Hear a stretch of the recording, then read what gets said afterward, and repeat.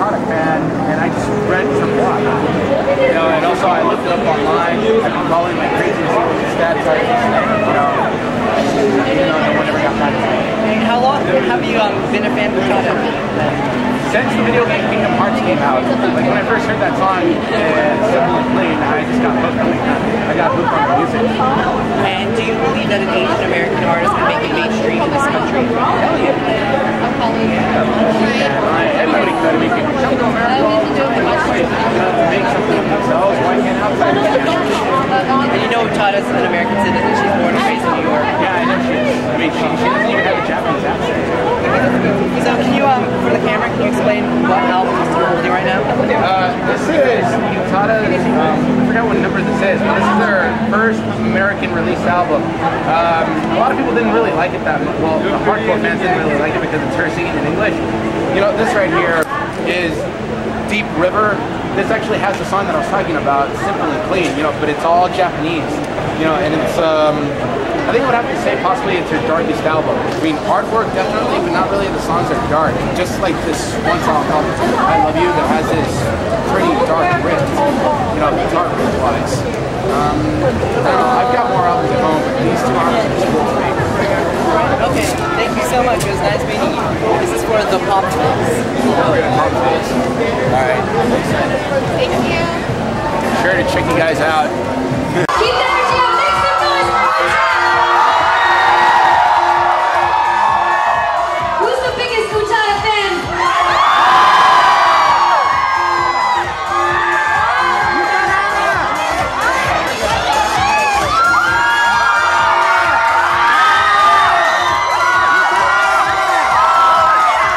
Oh my God! Oh man.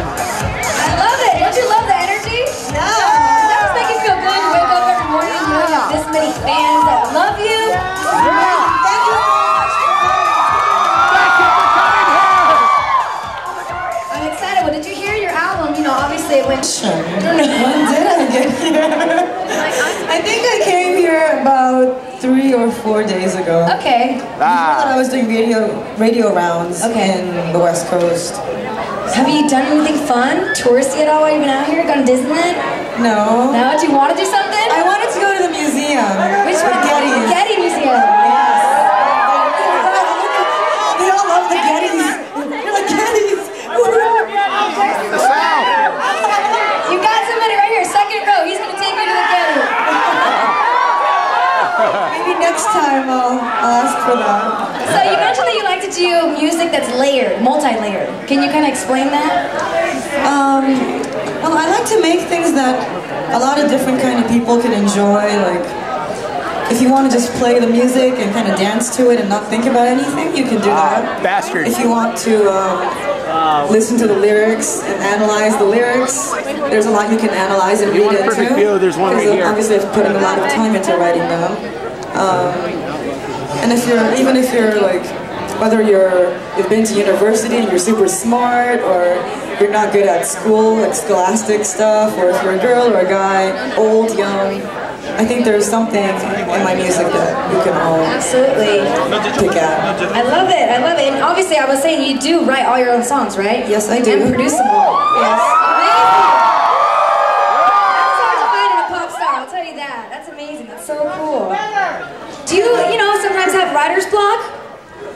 Sometimes, like, there'll be a word, like one word in the song that won't come out, like one line, and then, woo! And there it is. Oh man. What would you say your biggest challenge when creating music is? A challenge to not make music. Right? Is a challenge. Yeah. So my next, probably final question for tonight is, are you going to eventually come to the US and tour? And, drop digitally today on iTunes, and it's already #5 on the top 40 chart. That is amazing. Let's talk about FYI. FYI, okay. Yeah. I was really surprised that a lot of American people don't know the original song that I sampled, called Merry Christmas, Mr. Lawrence. Yeah! It was in the famous movie, which is like apparently it was a cult hit, I guess. So people in Europe know it really well, and people in Japan know it because the composer is a Japanese guy, and I guess people that like 80s music, like David Bowie, David Sylvian, they know the song. But I sampled the piano part of that song in this FYI, and I played it to a lot of American people, like even the head of my label, and they never heard of the song before. They're like, I like the piano in this song. You're like, hello. Hopefully, again, with the multi-layered thing, if you know the original, you'll have another thing to enjoy about it. If you don't know the original, then you can enjoy the song. I think that we're just going to enjoy it coming from utada, so good to know. Awesome. Are we going to play it? Yeah, we're going to go. You guys want to hear FYI? Let's do it.